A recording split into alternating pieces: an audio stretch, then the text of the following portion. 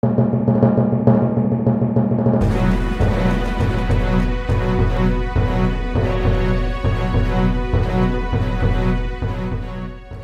to Bible Logos. My name is Tamiko Greeley and I am your broadcast host. Today, I am excited to introduce part 1 of the message, Faith Alignment. Please like and share this message on social media with your friends and family. All right, here is part 1 of Faith Alignment. And let's now go to the Word of God, which today is going to come from 2 passages of Scripture. One is found in Mark, the Gospel according to St. Mark, and the other is found in the Epistle of James, the brother of Jesus. I'm going to read both of these scriptures from the King James Version of the Bible. And so at Mark 11, verses 22 and 23, the scriptures reads as follows. And Jesus answering said unto them, have faith in God. For verily I say unto you, that whosoever shall say unto this mountain, be thou removed, and be thou cast into the sea, and shall not doubt in his heart, but shall believe that those things which he saith shall come to pass, he shall have whatsoever he saith. Over in James, that 2nd chapter, beginning at verse 17, skipping through some passages down to verse 20, it reads as follows. Faith, if it has not works, is dead, being alone. Yea, a man may say, thou hast faith, but I have works. Show me your faith without your works, but I will show you my faith by my works. You believe that there is one God, but you do well. However, the devils also believe and tremble. But will you know, O vain man, that faith without works is dead? Just before you take your seats, just hug on 2 or 3 people and tell them to remember the name. Tell them to remember the name. Remember the name.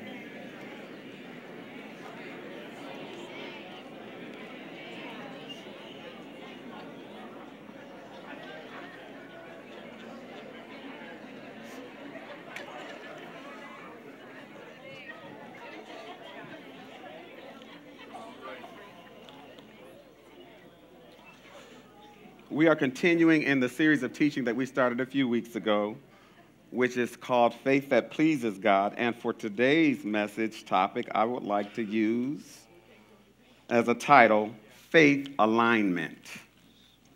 Faith Alignment. Hashtag Faith Says and hashtag Faith Does. Faith says and faith does.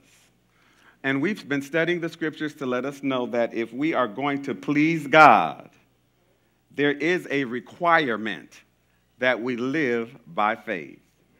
How many folk in here today are saved? Folk in here today have a relationship with God. If you raised your hand, God commands that you live by faith. If you raised your hand, if you didn't raise your hand, but you know it's so, but you didn't raise your hand because you're being stubborn, it still applies to you. God requires that you live by faith. And as a matter of fact, the scripture lets us know that without faith, it is impossible to please him. Do you know there's no way you can do it without faith? No way to please him without faith. You say, but Lord, I'm very liberal in my giving. I'm outside feeding the poor. I'm faithful in church.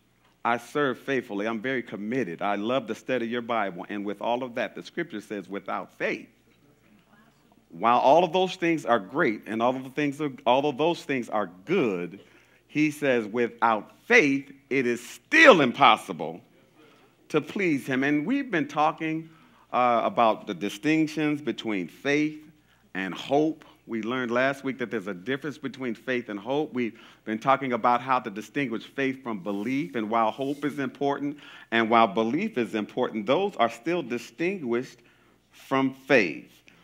Because faith is a conviction that the word of God is true. Faith is a conviction. You know how convicted you are, or your conviction, how strong your conviction is with respect to your salvation?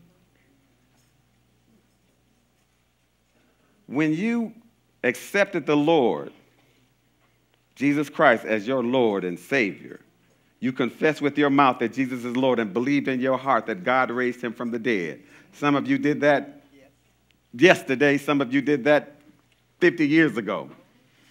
Some of you did that even longer than that.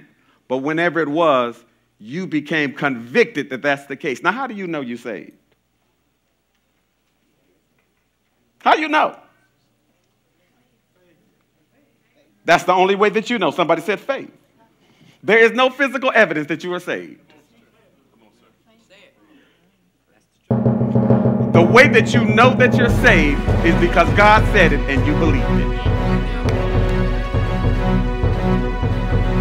There's nothing else that guarantees your salvation other than the fact that you have clung to the word of God, even when you stumbled and failed, even when you messed up and made a mistake, even when you knew you did something and told somebody and said things that you shouldn't have said and told people off the way that you shouldn't have, you still knew that you were saved.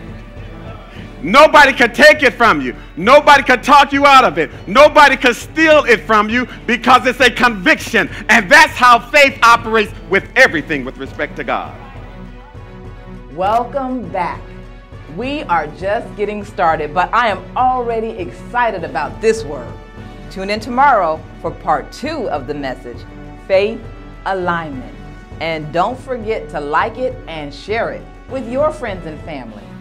I am Tamiko Greeley, and I want you to remember that the sower sows the word, and therefore it is with the same measure you meet that it shall be measured unto you again.